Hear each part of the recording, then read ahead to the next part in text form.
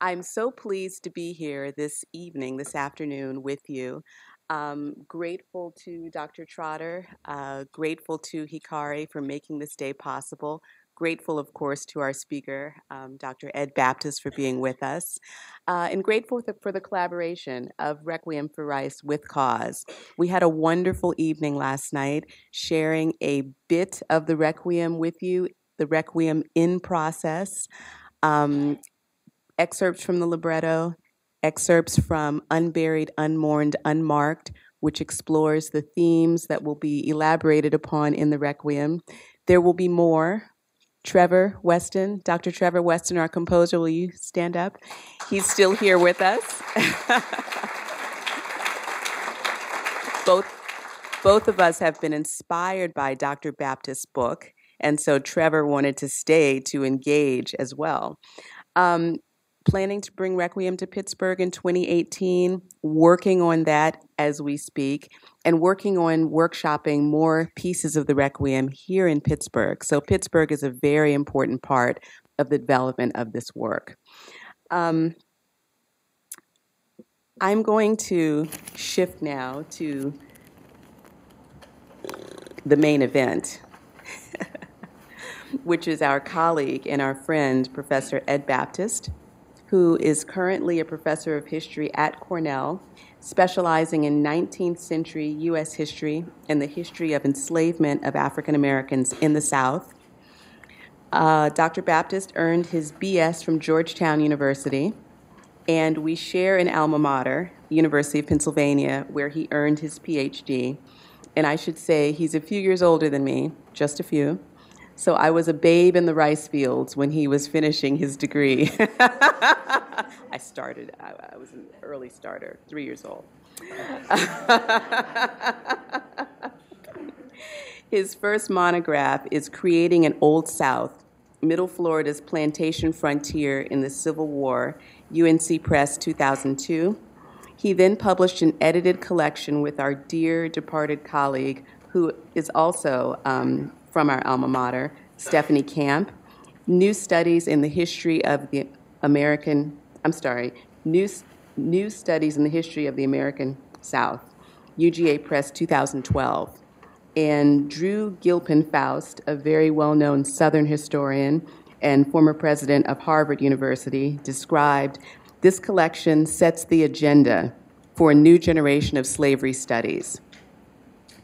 Steve Hahn, Pulitzer Prize-winning historian, said that a remarkably good collection of essays that conceives of American in an appropriately expansive way and presents the work of some of the most innovative and dynamic young scholars in the field.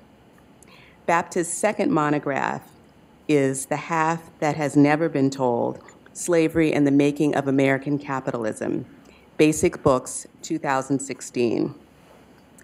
This is a very important work, and it's a work that has inspired, as I've said, many works of art, as well as scholars of all kinds, scholars of all stripes, to take sides on these important issues. Two scholars in particular that I want to highlight are Dana Ramey from UT Austin, who has said that The Half Has Never Been Told has drawn attention to slavery in a way that few recent books have.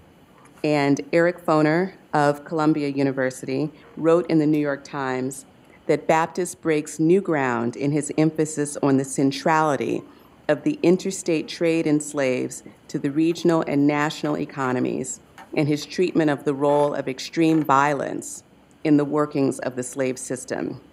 This very important book, in 2015, won the Avery O. Craven Prize from the Organization of American Historians. It also, in 2015, won the Sidney Hillman Prize for journalists and scholars, investigative reporting, and deep storytelling. And that's one thing I appreciate about this book. With all of its very grand theories, it's also just a very engaging read. Professor Baptist is a storyteller, excuse me, in addition to a scholar, in service of the common good, which exemplifies reportorial excellence, storytelling skill, and social justice impact. In 2014, this book, important work, won Bloomberg View Top 10 Nonfiction Books and Daily Beast Top Nonfiction Books. Currently, Professor Baptist holds a Guggenheim Fellowship for his latest project, which examines the long arc of the fundamental feature of social, political, and cultural life in the United States, the nation's compulsion to police, surveil, and regulate the movement of African and African American people in ways that are fundamentally different from policing whites. This promises to be another groundbreaking and important work. Please join me today in welcoming Professor Edward Baptist.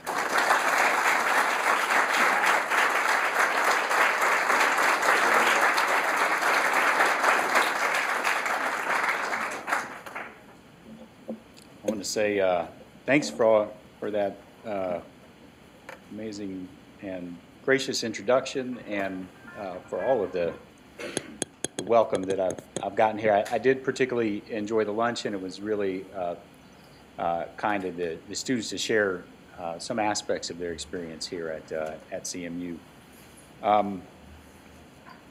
I did talk to Marcus Redeker of University of Pittsburgh, who's not in town this year. And he said, oh yeah, you're coming to speak at Cause. There's going to be a big turnout. It always is for Cause events. It's faculty, it's staff, it's students, it's community, it's just people who are all around Pittsburgh. And I said, yeah, I've heard that before. And then 5 people will come out. That's clearly, yeah, he was telling the truth. So I really do appreciate y'all being here. So, yeah, I'm going to talk about the new project that Professor Fields Black mentioned, and I've got a talk to give to kind of summarize the first chapter or two that I'm working on, because this is a history that really tries to go from 1619 to 2017. Not that I'm going to finish it in 2017, but to go to the present and really talk about the connections, the changes, but also the continuities in the history of the policing of people of African descent here in the U.S.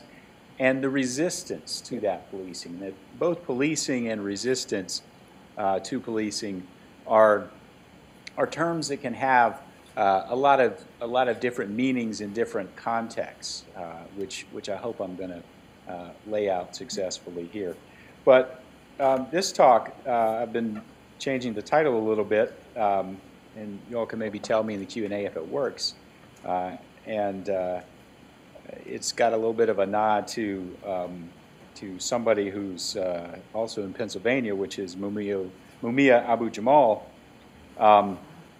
He's got a recent book called Have Black Lives Ever Mattered, which collects a lot of his pieces that he's published from the prison. So it's called Police, Citizens, and Public Enemies, Have Black Lives Ever Mattered? So last week in St. Louis, Missouri Circuit Court Judge Timothy Wilson, ruling in a bench trial, acquitted police officer Jason Stockley of the 2011 murder of Anthony Lamar Smith. Since then, as you probably know, the streets of St. Louis have been filled with protesters who've stopped traffic and refused to disperse, often in the face of heavily armored police. The police, in turn, have trampled elderly women, made dozens of arrests, and chanted, "Whose streets? Our streets."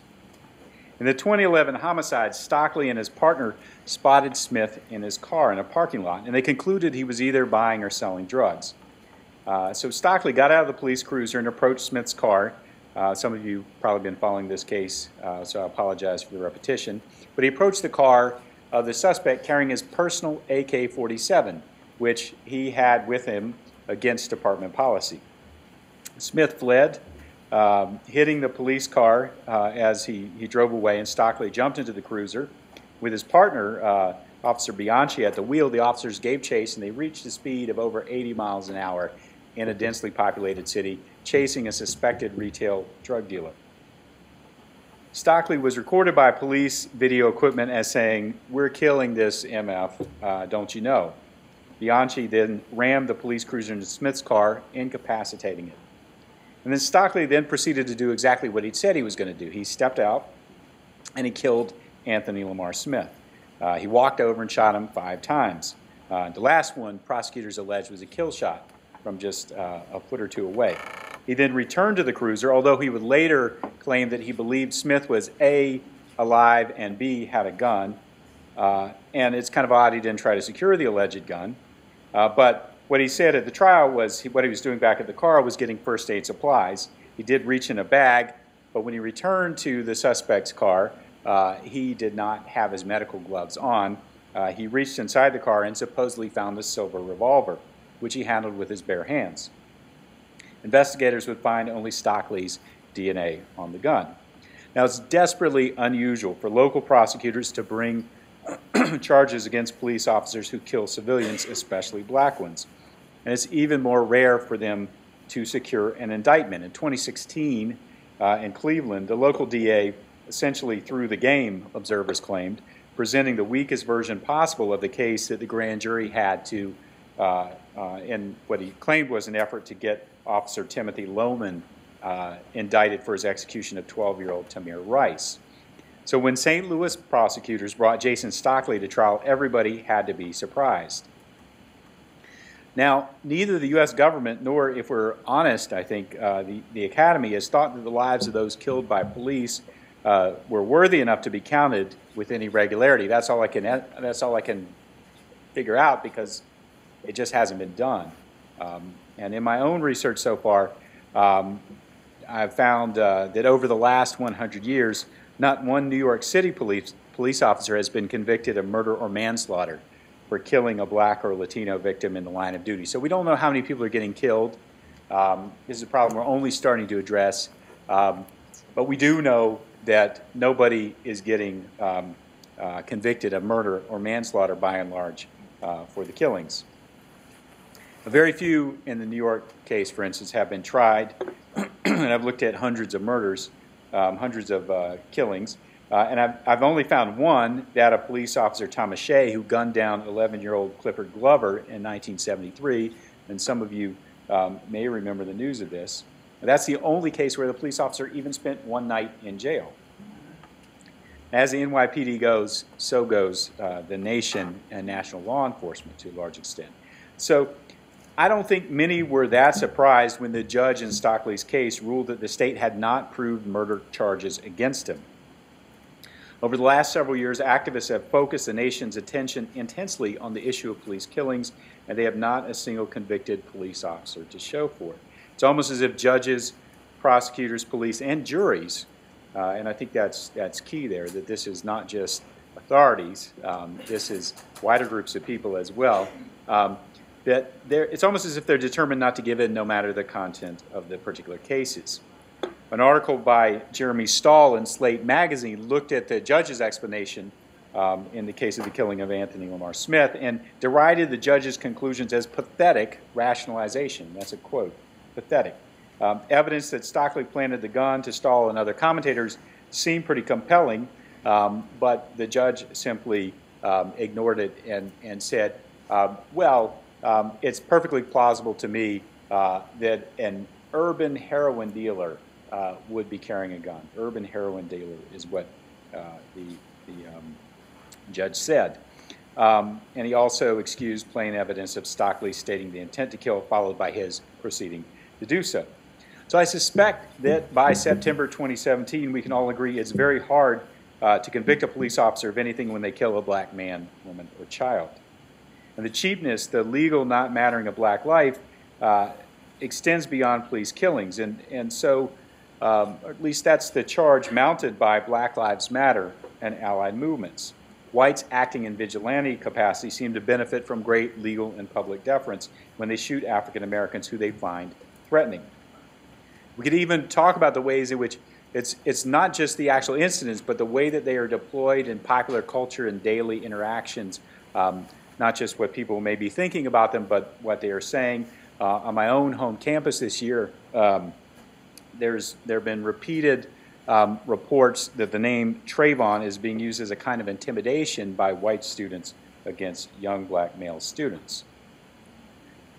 So this critique is about this critique that's offered by Black Lives Matter and the broader movement is about how so many Americans, not only so many white Americans in particular, seem to not only think that black lives don't matter, but they also seem to think that if black lives did matter, white life as they understood it could not matter, or could not matter in the same way that it matters now.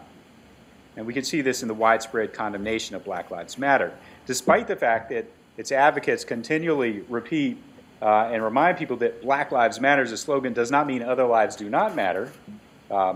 Recent polling data shows that 2/3 of self-identified white Americans have a negative perception of the movement. Opposition to it is almost universal among Trump voters, and many of them reported that they considered it terrorist. In his Republican National Convention speech in Cleveland, the city where Tamir Rice is buried, Donald Trump argued that immigrants and protests against police killings were responsible for, quote, violence in our streets and chaos in our communities. And of course, Black Lives Matter identifies itself as a social justice movement that carries out nonviolent, if confrontational, protests. But the critique that's been launched by BLM and a larger movement for which it's kind of a shorthand is both trenchant, sharp, cutting, and it's also broad. And I have not observed that radical, and the root of radical actually really means grasping the root as a term, grabbing the root. I haven't observed that radical grasping the root critiques of white power and privilege are allowed to pass without punishment being inflicted on the critics. This is a radical critique. It's focused on police and vigilante violence in recent years, but it ties in with those who insist we must confront and abolish mass incarceration. The massive impact of the prison industrial complex is some of our finest scholars working, and you'll have two of those very fine scholars coming in the next couple of weeks.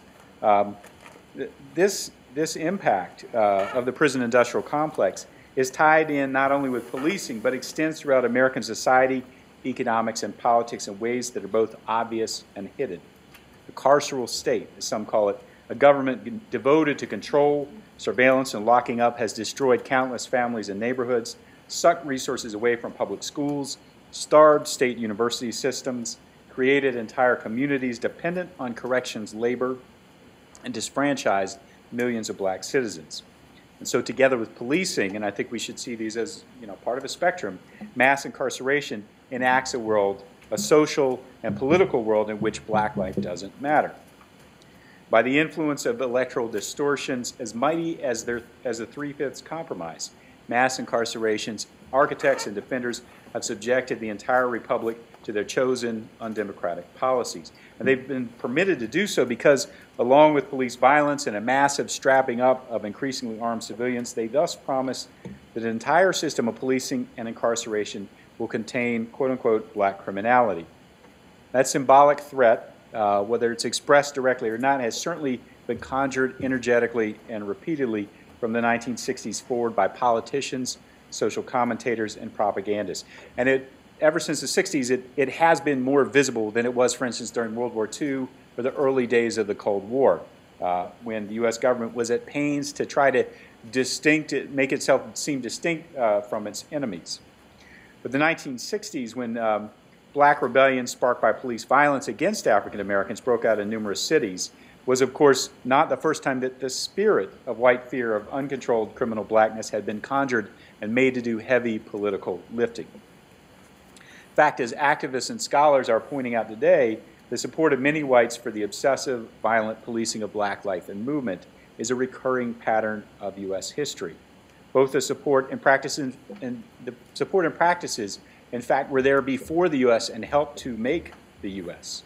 They helped to form white people and whiteness as identities. So when legislators and the Fraternal Order of Police reactively depict any critique of, much less protest, against the policing of black life and mobility as an existential threat to law and order in the United States of America, the protest is seen as an existential threat. They're reproducing a historical continuity. And it's hard for us to think about historical continuity. Things have been the same or similar for a very long time. It's hard. It's intimidating to think about confronting and changing them. And it is true that not everything in this story is continuous or exactly the same all the time. Lots of things have happened since 1619. Lots of things have happened since 1865, when slavery officially ended in the U.S. But the history before 1865 tells us a lot about why Jason Stockley went free, I think, and also about why protesters took to the street. I think we have to understand how the policing of African Americans in slavery has shaped the surveillance and control, and the attempted surveillance and control of black movement and life ever since. And if we can understand the early policing of black movement as well as resistance to policing, I think we can better understand enslavement's long-term effects, the creation of white solidarity across class and regional lines, and why many whites have understood this policing as essential to not only their own freedom, but to the nation itself. So I'm trying to learn more about this. My work on this subject is not really, I think, that original. I'm drawing explicitly, for instance, on Stephanie Camp, who Professor Fields Black mentioned, who reminded us that the control of movement was always essential to everything, every other kind of control in slavery. Also draw on thinkers like Angela Davis, Cedric Robinson, W.B. Du Bois. You know, you always draw on Du Bois because he wrote about everything, and he wrote it very well.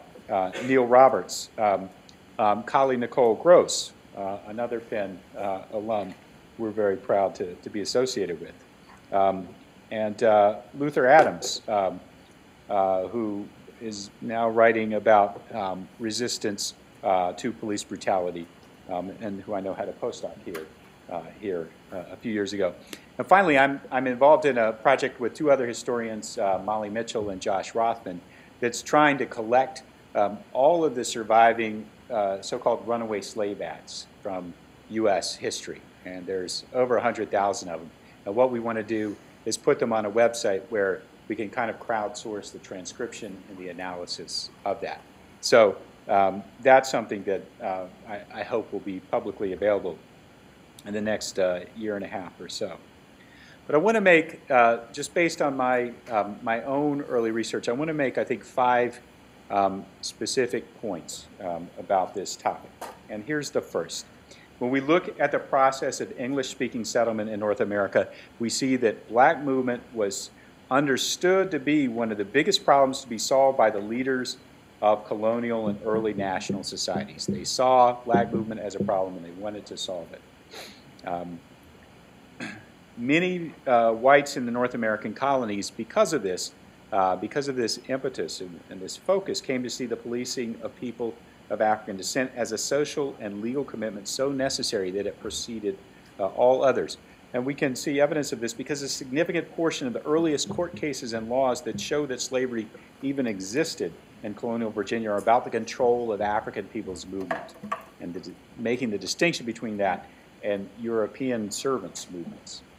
So in early cases and laws, Virginia lawmakers specifically marked out African fugitives as fundamentally different from white fugitives. One of the earliest cases on the record is that of John Punch, an African who tried to run away with 2 European indentured servants. His status is sort of ambiguous in the record, but they were all caught, all 3 were whipped, and the servants had their time of service extended by 3 years, but the lawmakers affirmed that Punch's service was for life. Literally on the same page of the record books from the Governor's Council in early Virginia, the council reported that they had heard of a group of runaway Negroes in Charles River County, and they ordered a group of militia to go and attack and capture them. And about 2 weeks later, the General Court, which was composed of some of the same guys, ruled on the fates of 6 servants and a Negro who had been recaptured as fugitives. And the court assigned different punishments to them as well. Some of the white servants had time added to their terms of bound labor. Some were whipped. One was branded with an R on his cheek. One was simply returned to his master. But Emmanuel, the Negro, got the worst of everything. He was branded with an R, got 30 lashes, was forced to work the next year in shackles, and then would continue as a slave for the rest of his life. 1660, a Virginia statute added time to the terms of servants who tried to escape together with the enslaved. saying that the former shall serve for the time of the Negro's absence. And think about that. That's a powerful disincentive for servants to run away with slaves. It creates a separation between them, and it also gives an incentive to European indentured servants to turn in those who are rebelling with them, maybe even cutting a deal that lets them escape some punishment. And there were similar laws established throughout 17th century North America to actively create and deepen differences in status between Europeans and Africans, specifically around this issue of fugitivity. So this is key point 2. The policing, or here's how we get to it. Anyway, the policing of all Africans as potential runaways didn't just depend on elite government decisions. It also depended on the cooperation and consent of the emerging white working class of former servants and less wealthy settlers. And in a 1668 Virginia law, we see an early invocation of the idea that black resistance to authority was of a different nature than that of white resistance, and the need to suppress black crime meant that black life could not be allowed to matter. The law said that it is possible to add time to punish a servant who strikes a master, but such a penalty, quote, cannot be inflicted upon Negroes, nor the obstinacy of many of them by other than violent means suppressed. And so this wrote into law the idea that Africans were obstinate, whether because of despair driven by enslavement's increasingly perpetual nature or an internal tendency. I'm not sure what the lawmakers had in their minds. In some ways it doesn't matter. What mattered to them was preventing enslaved Africans from striking back. And it went on to say that when a slave died under a quote-unquote correction, murder was no crime, for, quote, it cannot be presumed that prepense malice, which alone makes murder into a felony, as opposed to manslaughter, which was essentially a misdemeanor in those days. There's no reason to think that prepense malice should induce any man to destroy his own estate. One couldn't threaten a resisting enslaved African by threatening to treat them like a slave. They already were. One had to convince them that one was willing to kill them if they did not comply. And the lives of white servants, meanwhile, were increasingly being protected, and status for recently freed servants by the end of the 17th century was being raised. So these colonial laws offer not only punishments for being black, but rewards for being white. The right to kill without consequence, which masters received in the 1668 law, is a profound kind of empowerment. It made all the owners of that species of property, a class which by the early 18th century was probably as many as a third of all white Virginians, into sovereigns of their own despotic kingdoms. And then this power was extended to all whites by 1705, when the Virginia Slave Code empowered all whites to kill any outlawed runaway slave. In South Carolina, they'd had that power since 1690. This law treated its black target as less than human.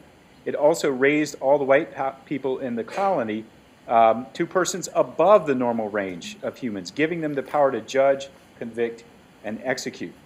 A European social science conceptions say that one of the things that makes the state modern in modern times is that it takes into itself the power to dispense violence.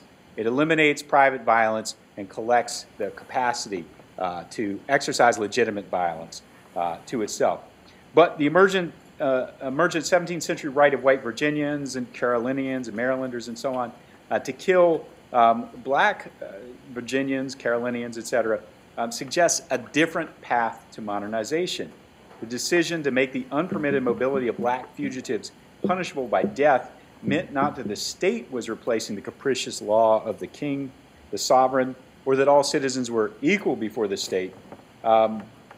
It meant instead that in the New World, regardless of property ownership, every equal and now defined as white citizen had become a king. Now, the idea of replacing the king with a white citizen is a pretty sweeping one, the idea that that's what happened. And it calls to mind what the historian Edmund Morgan said. In colonial Virginia, American slavery made American freedom possible as a concept and as a lived political reality for the colony's white men. The defining of the enslaved as perpetually degraded and different allowed the wealthy and poor whites of the colony to define themselves together as one formally equal group, formally, not economically, but formally equal. bound by their whiteness. They're not blackness. They're not slaveness. But another way to look at these concepts, which I think is also helpful for understanding how colonial slavery shaped the future we're now living in, whites who had all the legal right to kill runaway slaves weren't just sovereigns, but they were citizens of a new kind of polity. They were defined as legitimate inhabitants, to quote a South Carolina law, of the colonies, as they would later be called citizens in the new state constitutions after 1776. They were called this in part because they were expected to, required to, rewarded for, and always did police Africans. So let's don't just call them citizens, let's call them police citizens. Put a little dash in between it so we know it goes together. Police citizens. Let's call this key point 3. This is the kind of citizenship that evolves, at least one crucial aspect of the kind of citizenship that evolves in the slave-holding North American colonies. Now let's think about the kind of power that it promised, and I think still does promise, to whites. And understand that this promise can only truly be held if there are others who do not have that status. And that's why I suspect resistance or even criticism of police surveillance, control, and violence, even if that policing plainly seems to violate the letter of the law, and even if that criticism is within the bounds of free expression, kneeling at the national anthem, for instance, it seems to threaten white citizenship itself. It's threatening to that because it's threatening to the concept of police citizenship, the idea that the citizens are police. That's essentially a part of what makes them citizens. Police citizenship wasn't then and isn't now just for police professionals. Colonial slave codes gave all whites the power to exercise ever more systematic surveillance of the enslaved. By the late 1600s, so-called servants, a class which included slaves, and this law had to carry passes to prove that they were not runaways. And in fact, as enslaved populations rose, colonies required whites to check those passes. Here's South Carolina's 1712 law. Every person who shall not, when in his power, apprehend every Negro or other slave, which he shall see out of his master's plantation without leave, i.e. without a pass, and after apprehended, shall neglect to punish him with moderate whipping, shall forfeit 20 shillings. New England colonies actually created similar laws, and Virginia and Maryland were not far behind. So by the early 1700s, colonial law represented African people as perpetual possible fugitives whose mobility had to police. And in fact, their mobility and resistance was seen as an existential social threat.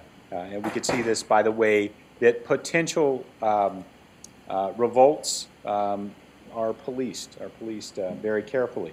The 1722 Virginia Slave Code provides an entire array of torture, the extraction of information, and then the execution of offenders who may be involved in an alleged insurrection.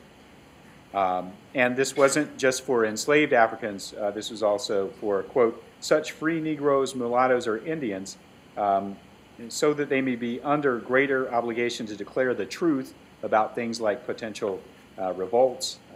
The law also enabled ad hoc courts called courts of oye and termine to carry out the public torture and maiming of even those nominally free people who are presumed to side against the law with the forces of disorder. The same 1722 Virginia Code, by the way, mandated castration for male slaves caught running away a fourth time. Again, Virginia was behind South Carolina in this, which always was kind of at the edge in brutality. Black fugitives were thus, at least in the eyes of the law, not freedom seekers, but by definition, dangerous criminals, public enemies whose uncontrolled mobility threatened the entire structure of law and order in colonial society. Now, the law required police work of colonial white police citizens. Laws requiring white men to participate in slave patrols began to appear in the late 17th century. But being police citizens also gave immense benefits to virtually all whites. There are freedoms from and freedoms to that have to do with status and identity and attitude, but there are also material beliefs, or material benefits to people who are conceived as police citizens. Patrolling laws paid patrollers or named captains for districts, which opened offices to aspirant elites, people who wanted to come up in society by being patrol captains. There were other less concrete, but still material rewards: the ability to bully, to search and steal the possessions of enslaved people when one was out on patrol, to create chaos in the middle of the night, like armed roving fraternity parties, to coerce sex. These things were all part of patrolling. We know this from the records, from the memories of the people who were patrolled. These powers allowed all white men, and perhaps in some ways all whites, to act as if they were all equally free to treat African people as their prey. Now, laws, of course, had to be implemented if they were to matter in practice. And when you look at the 1700s and the 18th century records of Virginia's House of Burgesses, this is its colonial legislature, and it's one of the places where, when you do a traditional retelling of colonial history, you talk about the House of Burgesses, you talk about Patrick Henry, give me liberty or give me death. This is one of the places where independence, freedom were generated. But when you look at the actual daily business of the House of Burgesses, a whole lot of it is about the apprehension of runaway slaves and the rewards of those who do that. So there was sort of a dual reward structure. Advertisements listed the rewards that would be paid by the enslaver once the enslaved person was recaptured, but the colonial legislature often was petitioned to top off that reward. Sometimes just because a fugitive had gone gone especially far, and so there was an extra bonus on top of the standard bonus for mileage, and sometimes because a fugitive was supposed to be particularly dangerous. And the legislative records also include claims for compensation by enslavers whose human property was destroyed in the process of being saved from self-emancipation. Even death, if it resulted from resistance, the white police citizens ended with overwhelming force, was an opportunity for the state to dispense revenue to individual whites. And this incentivized policing violence, right? Because then the enslavers themselves would not be afraid, because of material reasons, to kill their own quote-unquote property, because they would get a reward from the state for doing this. So all of these compensations, plus appropriations for militia, used to intimidate slaves and Indians, plus payments to sustain the functioning of the court system, much of whose business at the local level also involved the surveillance and policing of enslaved people, consumed a significant portion of the colonial state's budget.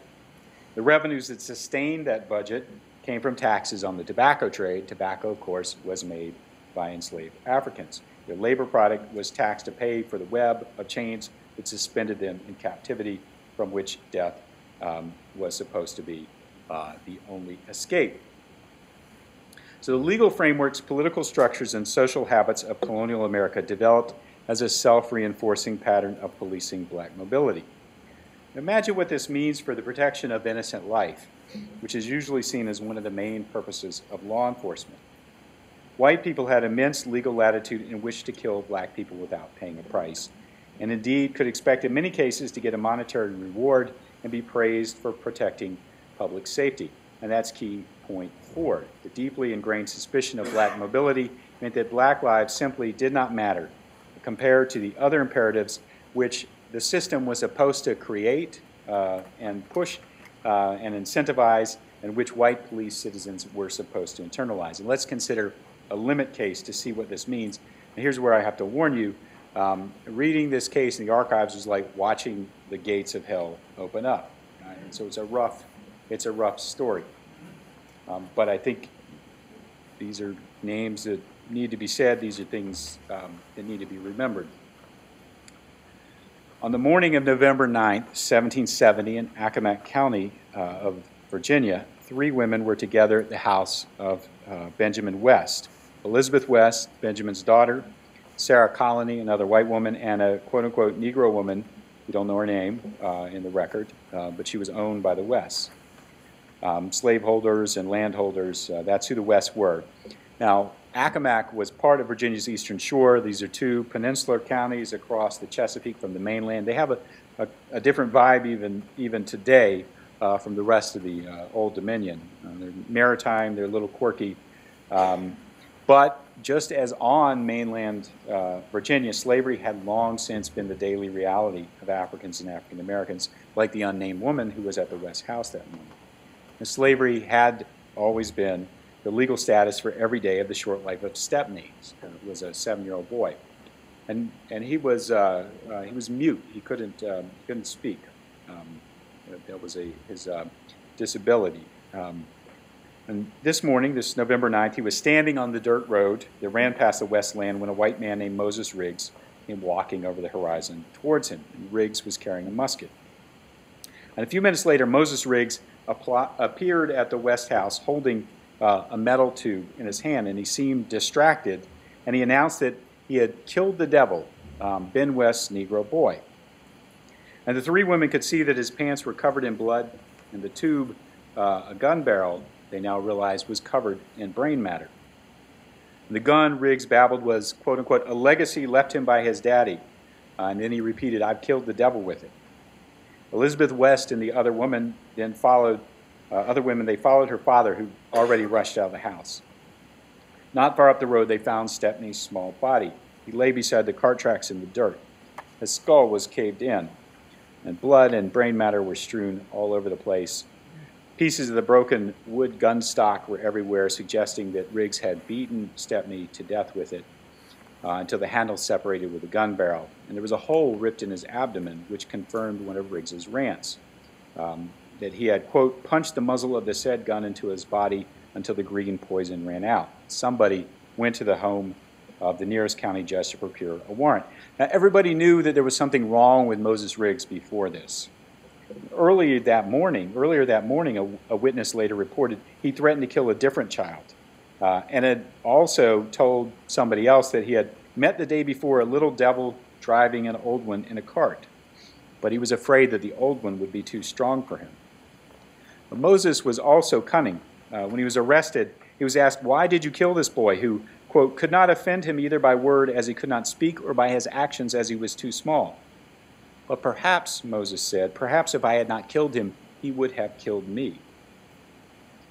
Riggs's brutal crime shocked even Accomack County whites who were permitted by the law to inflict many kinds of violence on enslaved Africans. County judges sent Riggs across Chesapeake Bay to Williamsburg. He was tried there in the colony's highest court, found guilty of murder, and condemned to die. There's no such thing in those days as a formalized insanity plea, but this was still an unusual outcome in the context of colonial America in particular. Convicting a white killer for the murder of an enslaved black boy was incredibly rare, and this is the only case I've found where it happened. In fact, in Virginia, in the 170 years between 1619 and 1789, only 3 whites were executed for killing blacks, all on a single 1739 day, and they all were overseers who had killed the slaves of wealthy men. Somebody was trying to make a point. A judge and a governor were trying to make a point. These were the only such cases that I found in the colony's history. In the same time period, Virginia state, colonial, and local governments, the governments executed at least 279 individuals.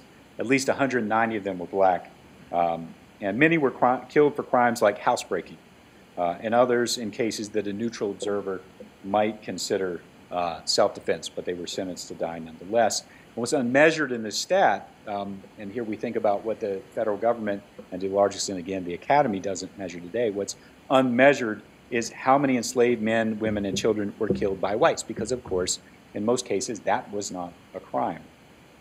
So they were not counted.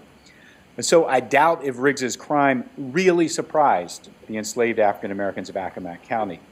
And it surely could not have surprised them when the Virginia Executive Council, made up of some of the richest men in the colony, followed his conviction by turning around and recommending that the royal governor stay the madman's execution. They believed he was, quote, a fit object of mercy, since he appeared to be of insane mind. And they suggested that a letter be sent to King George III recommending a pardon for the unfortunate man. Was Riggs insane? Well, it's possible that psychotic murderers sometimes act out in extreme form the obsessive fears of the sane society in which they live. It's possible. I can't prove it. I can't prove that the madness of Moses Riggs expressed a version, distorted and magnified, of the fears of Anglo-American whites by the 1770s. But what's more possible to do is to look at what the judges did and did not do. In protecting Moses Riggs' white life and behaving as if the killing of a black boy did not matter as much as the hunting and the killing of a runaway, for instance, the men who implemented law acted out the principles of the larger system of controlling black movement and creating freedom for whites in the colonies.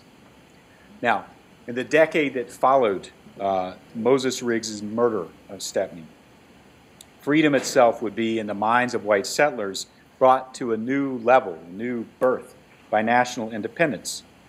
And enslaved people who had long been challenging the white consensus behind the containment of black movement by running away repeatedly and by leading rebellions, did the same thing during the Revolution. They took advantage of the chaos to do this, trying to make the colonist rebellion into a war for their own freedom, and many times by actually joining the British against their own rebel enslavers. But a recent book by the historian Robert Parkinson shows that supporters of independence manipulated fellow whites' fear of black and native people's potential revolt in order to build white consensus behind the independence project. And you might have heard of Virginia Royal Governor Lord Dunmore and how he tried to recruit what he called an Ethiopian legion from Africans enslaved by the rebels, and how that helped convince many who are on the fence in Virginia to join the independence side.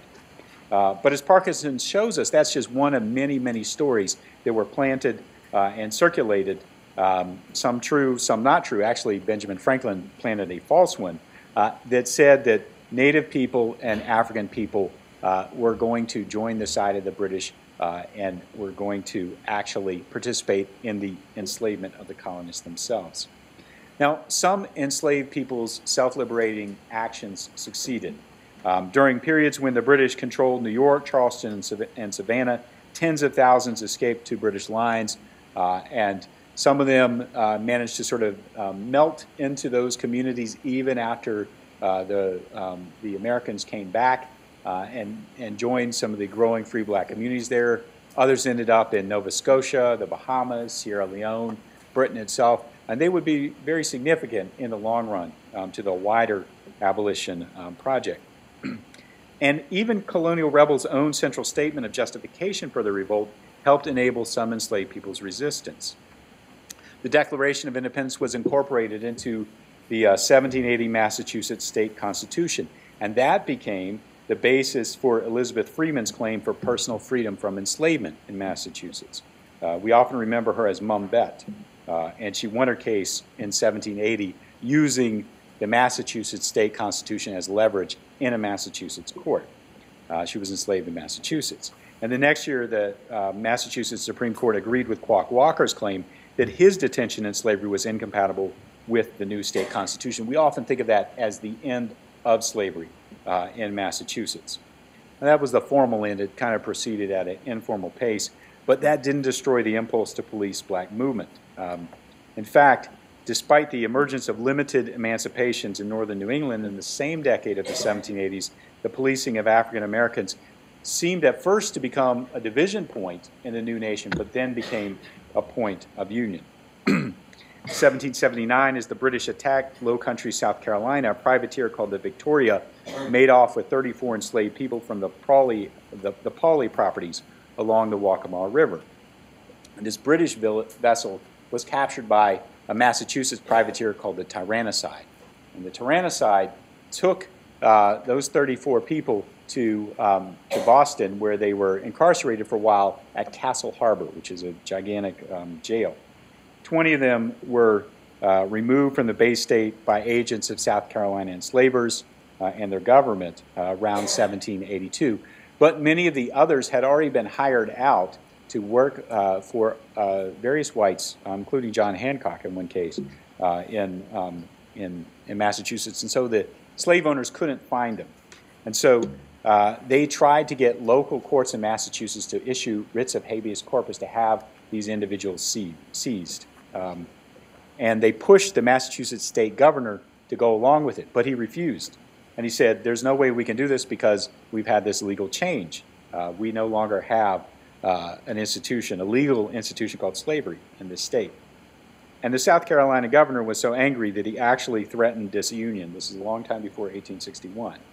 This is 1783. But cooler heads prevailed. South Carolina and Massachusetts representatives to the Continental Congress and to the 1787 Constitutional Convention in Philadelphia worked together to craft what eventually became the Fugitive Slave Clause of the Constitution, still in the Constitution, in fact. Article 4, Section 2, Clause 3, which committed states to return to their owner or their master those persons held to service or labor who had escaped from other states. And in 1793, the federal government, the Congress, passes a law operationalizing the Fugitive Slave Clause, which bound states like Massachusetts with growing free black populations not to interfere with the seizure of allegedly fugitive African people. And so there was now a national agreement to pursue fugitives. So here's key point 5. In the Revolution and Constitution, white police citizenship came to help define independence and the nation, because it's not clear that the southern states would have joined without this agreement. That was one of the issues on which they were holding out.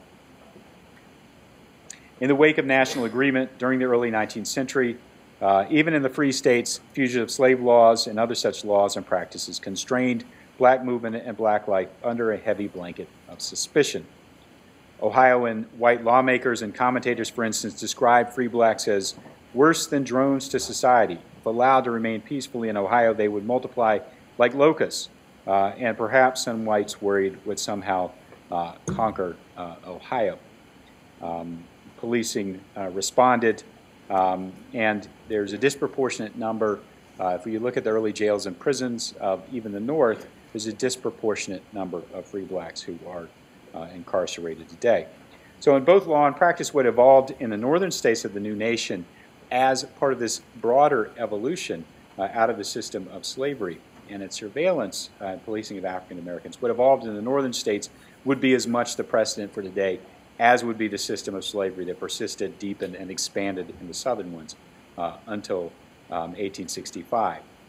The discrimination and surveillance that evolved in the northern states was in one sense the policing of all African Americans as suspected fugitive slaves from the South, as if they were suspected. And you can practically hear Malcolm X pointing out that the Mason-Dixon line is the Canadian border. He said it, and maybe it's still true. His point, in a sense, isn't just that social prejudice against blacks exists in the North, though that's part of it, but it's also about the agreement of virtually all whites in the U.S. to police African Americans, even in the 20th century, when Malcolm X was speaking, as if they were actual and potential fugitives from slavery. Now, you might wonder what became of Moses Riggs. After the colony of Virginia declined to execute him in 1771, he remained locked in the Williamsburg jail, and the neighboring cells frequently had fugitive slaves who'd been recaptured.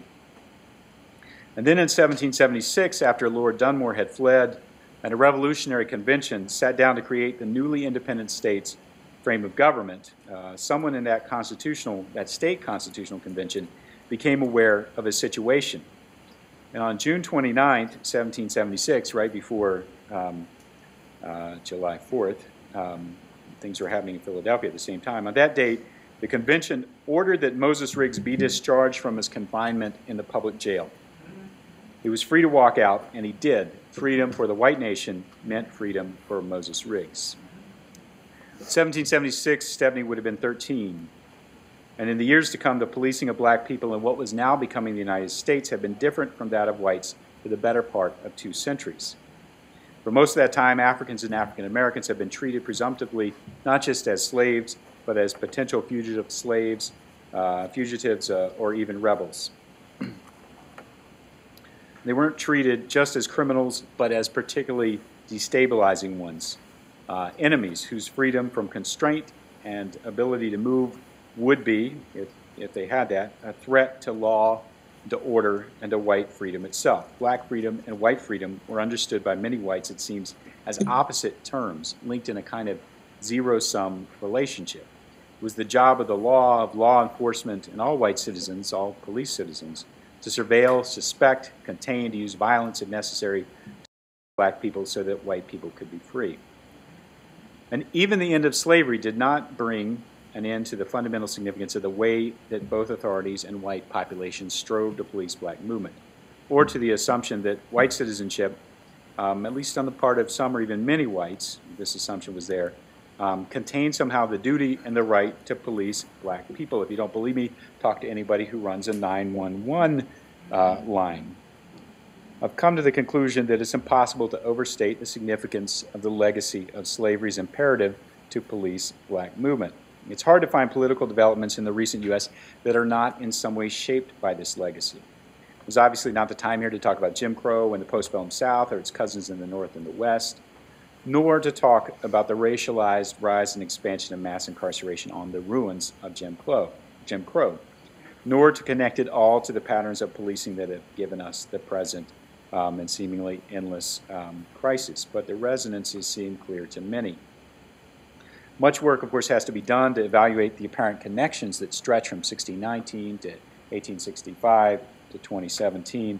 They might be less direct than they appear, but then on the other hand, they might not only be direct, but more significant than we have realized. In fact, maybe it's important that we banish the assumption that the legacies of slavery in general grow smaller over time. Maybe, in fact, they're getting bigger every day. Thank you.